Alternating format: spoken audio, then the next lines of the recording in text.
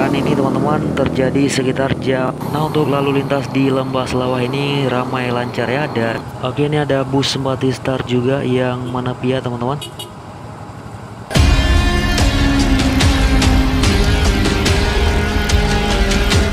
Assalamualaikum warahmatullahi wabarakatuh. Halo teman-teman, balik lagi di Garis Bus Channel.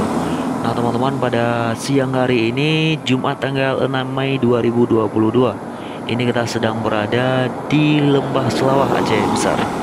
Nah teman-teman, tadi pagi kita mendapat informasi bahwasanya telah terjadi laka lantas antara bus Putra Pelangi dengan Kijang Innova ya. Nah, dan ini kita sudah berada di TKP teman-teman. Jam sudah menunjukkan pukul 11:26. Ini lagi proses evakuasi bus Putra Pelangi ya. Nah, dan ini teman-teman juga hadir bus Putra Pelangi Putra Juang ya, yang ikut membantu. Nah, untuk kecelakaan ini teman-teman terjadi sekitar jam 8 pagi ya, antara bus Putra Pelangi dan mobil pribadi Toyota Innova.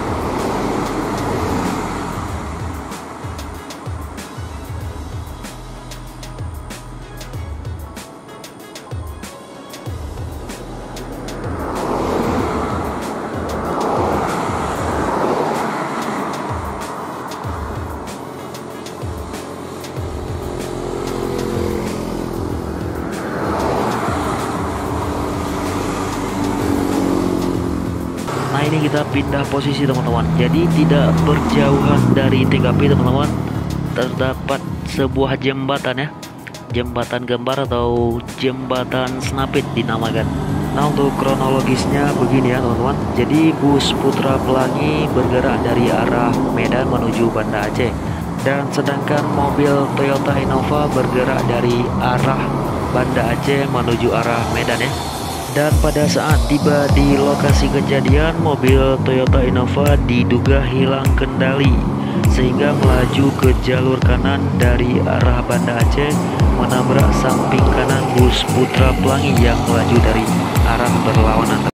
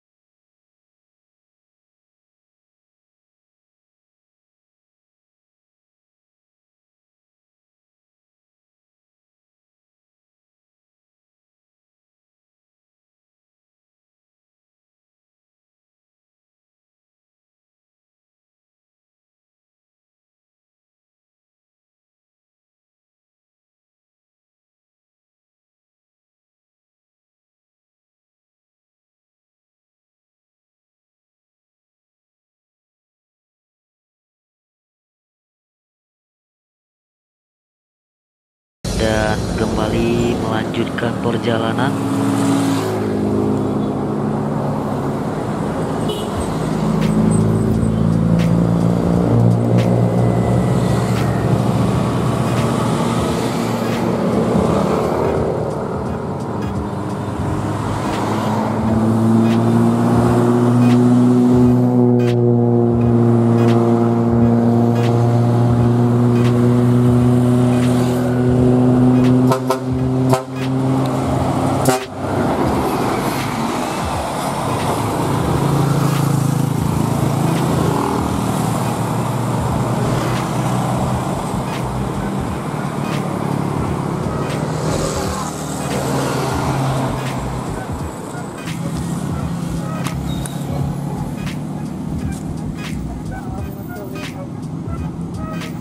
Nah, jadi untuk bus Putra Pelangi teman-teman hanya mengalami ringset di bagian depan ya, sebelah kanan.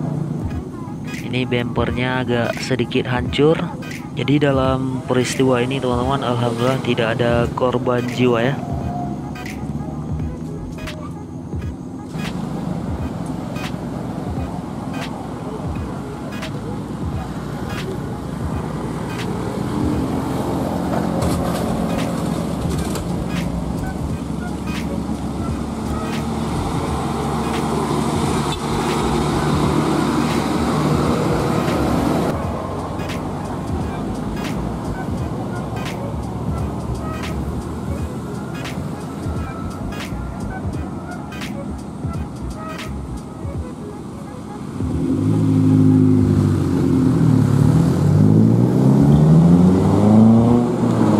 Alhamdulillah proses evakuasi bus Putra Pelanginya udah selesai ya teman-teman. Nah, dikarenakan proses evakuasinya teman-teman tidak terlalu sulit, jadi para kru tidak menggunakan mobil derek untuk proses evakuasinya.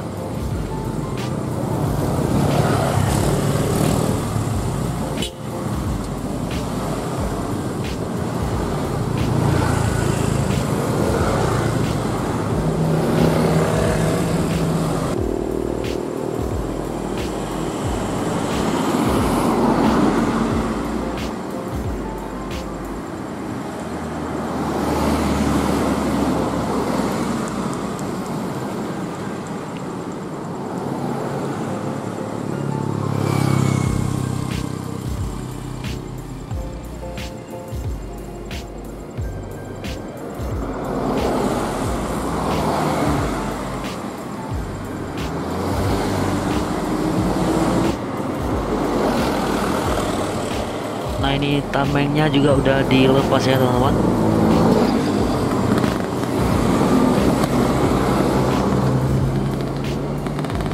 Ini mau dimasukkan ke dalam bagasi.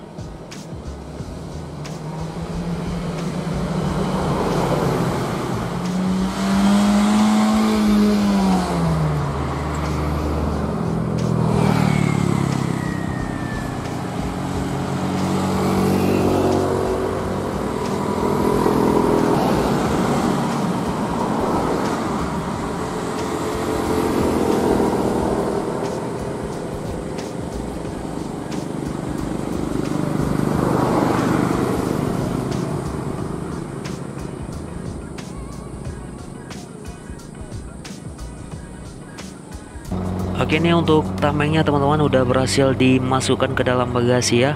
Dan ini Putra Juang akan putar arah dan kembali ke Banda Aceh.